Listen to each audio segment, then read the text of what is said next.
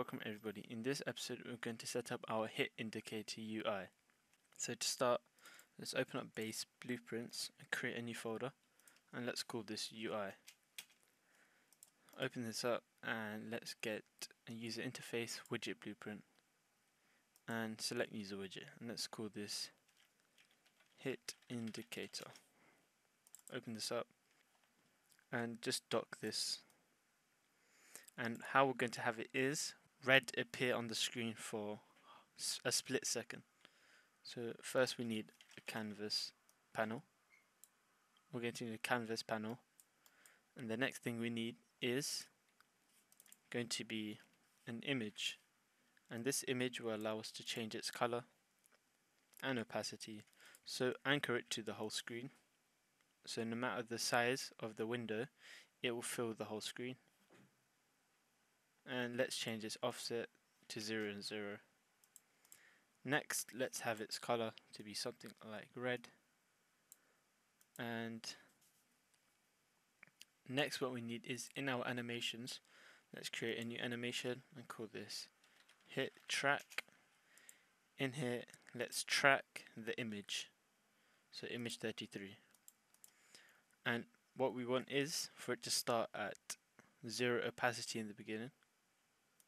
So let's track it to render opacity, and let's put it to 0, and then just track this.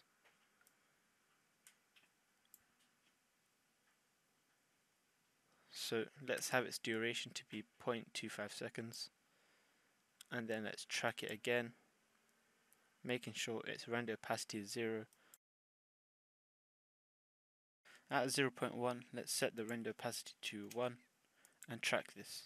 So if we play, it's just a short moment of red on the screen, and let's just have it actually be still a bit transparent at its peak, and let's make sure we track that so the user can see.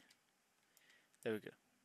So now compile this, save, and in the graph we actually need a way to tell it to play the animation, and we want it to play the animation when this widget is spawned. So let's just type play animation, and the animation to play is going to be our hit track.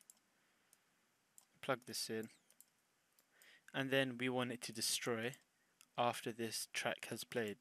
So we want the widget to be removed. So we can do this by get end time, and the end time is just going to plug into a delay.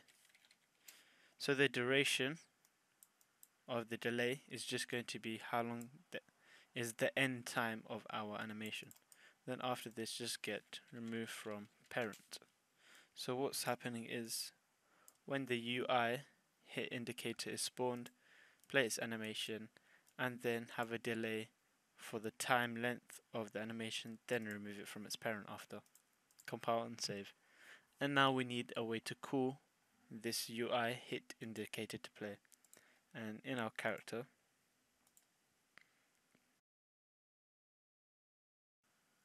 let's find our damage, and each time the event any damage occurs, let's just drag this to the side and play our hit indicator. So let's just create widget and drag this to the side. The widget to play is going to be hit indicator, and then just add to viewport and then plug that in. So now if we just make this a bit neater, so now if we compile and save and test this out,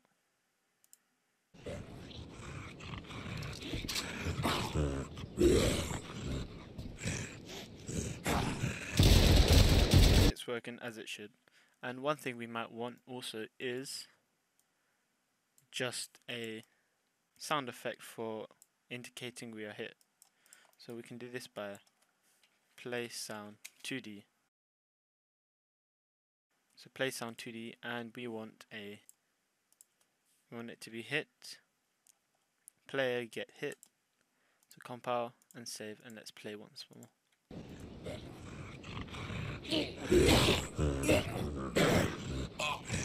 And one thing we might do as well is in our game mode base, so GM FPS Z, let's just increase zombie damage by something like 4 or make it 5. So that's it for this episode. We're going to get a little UI for our death.